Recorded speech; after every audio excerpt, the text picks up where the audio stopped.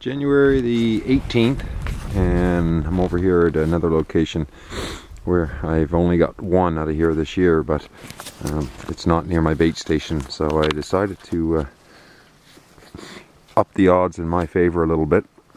And this is an old logging road. I just ran up there a little ways in the four-wheeler, but I don't know if you can see the tracks or not, but those are coyote tracks running up and down here, and they're coming down, and way down in there I've got a couple dirt hole sets. And yesterday they didn't go near the dirt holes, but they did pick a couple little scraps of bait up that I had left out in the trail. Thought it might entice them with the same flavor to go into the dirt hole. Well, of course they ate the bait laying on the trail and never went near the dirt hole. So this is another little trail through here, and right over there I have an oak tree. It hasn't lost its leaves. It's blocking half the trail, and I had two blind trail sets there with a little step over stick, and I got some meat and old deer hide stuffed under that brush pile, and I set a snare right here, right there, and I've got another snare right there, and I put a urine post right there. So I'll dust my tracks out of here, and that'll give them a few snares to worry about and 3 footholds. And optimistically we should pick one of them up here. They've been quite smart with my footholds, and I'm really not sure why. They've been boiled and dipped and dyed and waxed and all that fun stuff, and they're still not going near them. So clean gloves every set. So anybody got any suggestions out there, I would greatly appreciate it. I can't foresee that it's scent because I've been pretty careful. Anyway, hopefully we'll have one to follow up on this one with a few coyotes tied up. It's Monday morning. It's a beautiful day, minus 21 at the moment, and still going down with the wind chill. And yesterday was plus 11, which was Sunday, and Saturday night into Sunday we had 12 inches of snow, which disappeared yesterday.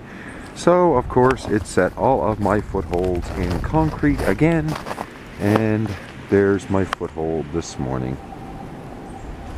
Popped shut tight. Unfortunately it's missing one thing, which should be a coyote foot in it.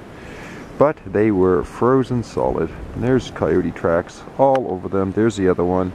Frozen solid into the freaking ground.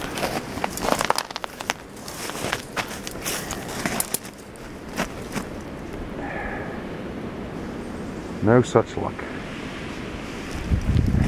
That's me shoving my foot down on it, so I guess a coyote's not gonna pop it. And I know it was a coyote because I threw some scraps of meat out here in the field.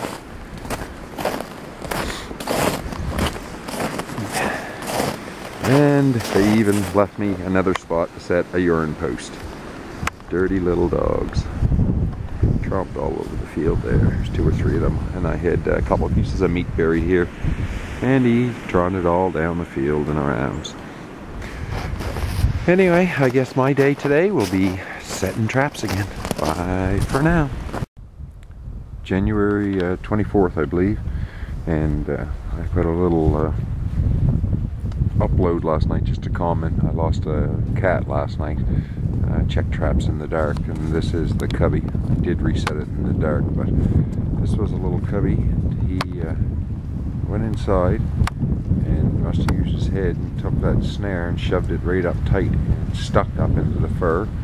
And then the number 3 bridger, which is right there reset, he pounded a hole right straight out when he got in it. He went right out through the side of the cubbie,